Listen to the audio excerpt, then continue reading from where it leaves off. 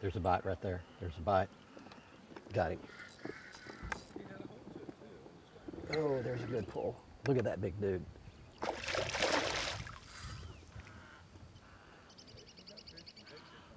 There's a tilapia right there.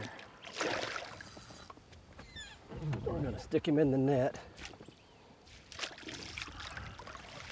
There we go. That'll get it started just to show you what one looks like. Hey, welcome back everybody. Fox Sports Outdoors today. Doing something very unique. Catching tilapia. And that's a good one right there just to get it started. Let me tell you just a little background of these fish. They are a non-native species. They're not from the United States at all, not from America. They're actually from Africa. And there are over 100 different species of tilapia. This particular species that lives in the lake we're on today, which is Squaw Creek, is a blue tilapia.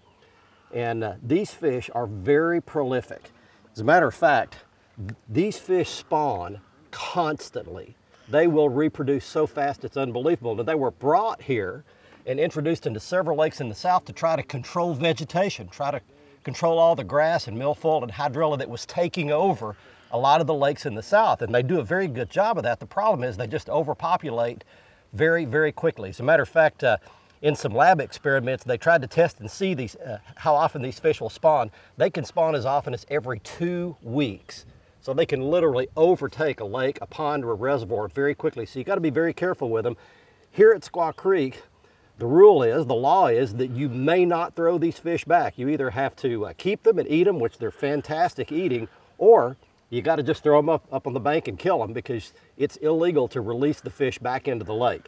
But that's a little background on the tilapia right here. So we are gonna keep fish. I'm gonna tell you some more about the fish you should keep and eat and the ones you might want to have second thoughts about. We'll talk to you about that here in just a little bit.